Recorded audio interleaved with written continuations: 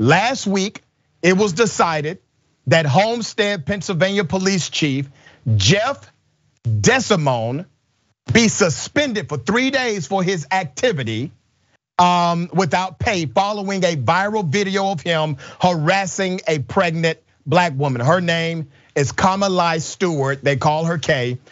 Here's the video. They're not ready. I've talked to them twice already. She refused. She's on the phone right now, and it is ready. Man, get out of here. I've been here for 15 minutes. She said it was going to take 5 minutes. When he pulled behind me, yes. He's stressing me out because he thinks he's an officer and he could put his lights on and intimidate somebody. I was here waiting for my son's medicine. I've been here for 10, 15 minutes. The doctor said it would be ready. When I came here, she said it's going to take about 5 minutes for them to shake his medicine. He needs his medicine. Then he gets behind me acting all ignorant, beeping his horn at me and stuff. Here's his medicine right here.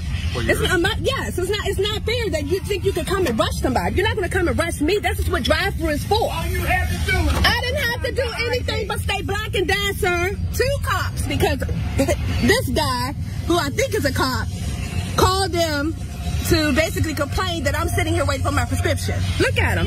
Look at him. The police officer wants to speak to you. She's right there.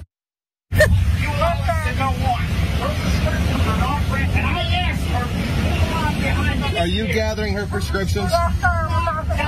Can you please expedite this? Thank you.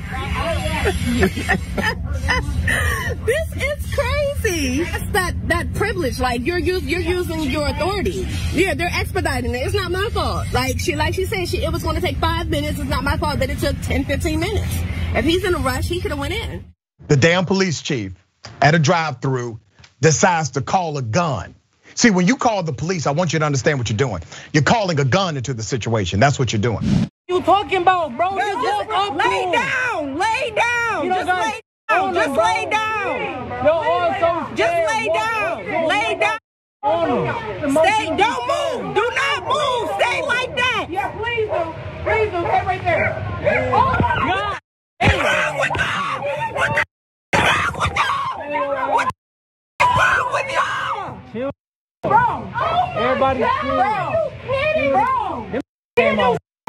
didn't do bro, nothing. They gonna put him in the back of a police car. Oh, y'all hunky. Y'all can go to hell. Oh, that's no. I'm not gonna shut the hell up because they gonna be bro. When y'all realize this was all for no reason, what's going on? That's all. That's my one. He gonna sue him, and he better do that. All of that, bro. All of that. Just talking about somebody just robbed the building a couple minutes ago. But he been in this building for 2 hours though. Today for the body on him. All this for what? For what though?